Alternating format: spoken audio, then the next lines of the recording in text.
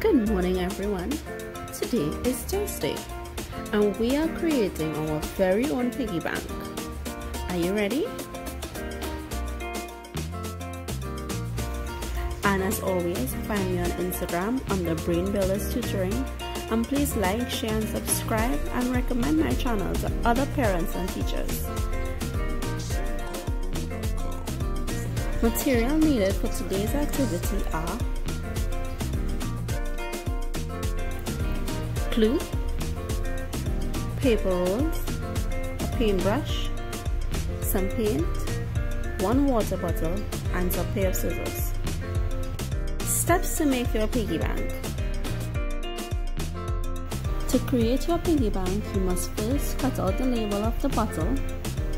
When that is finished, I would like you to then remove the cap of your bottle. You're removing the cap to make it easier to squeeze. Next, cut a small slot in your bottle. This way you could fill up the bottle with coins and dollars. Next, let's have some fun painting our piggy bank. I used the colors white and red to create the color pink. You can use any color you like to decorate your piggy bank. Just remember to have fun. You can use paint, sparkles, whatever material tickles your fancy.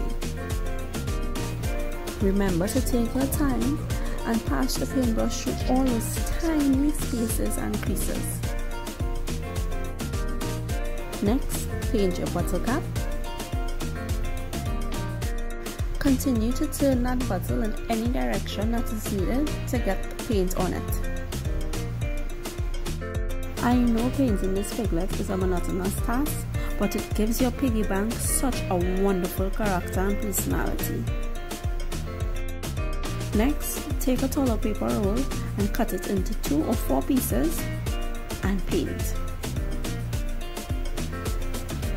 This is going to make it very stable so it doesn't roll around the table when you're filling it with cash. Once your pig feet are all painted, let's move on to the next step. Take a pink piece of paper and draw a swirly line on it.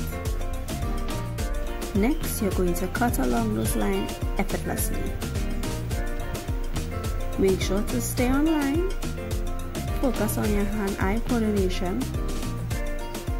And this little curly part is eventually going to turn into your pig's tail. Do you see how curly and bouncy it is? Good job! Now for those cute ears.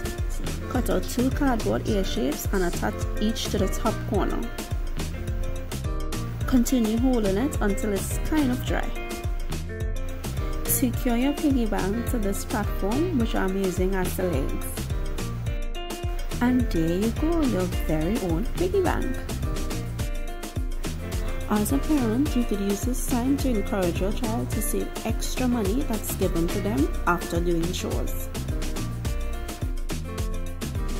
Final step, using our piggy bank correctly.